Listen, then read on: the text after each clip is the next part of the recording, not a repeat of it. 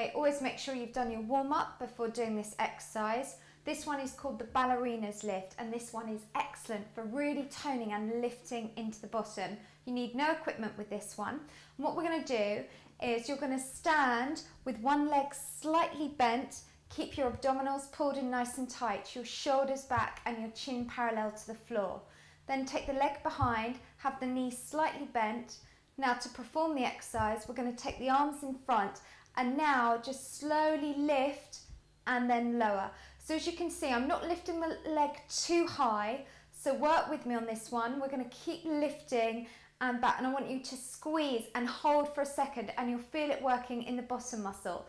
Okay, and that's number 5. Let's push it up to 10 and just squeeze. Keep your abdominals in tight at the same height.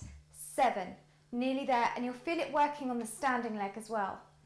8, and let's just go 2 more and lift it. 9, and let's just go last one and just rest. Now I want you to turn around, do the same on the other leg, and then repeat this sequence 2 to 3 times. And as I say, this is fantastic for working into the bottom.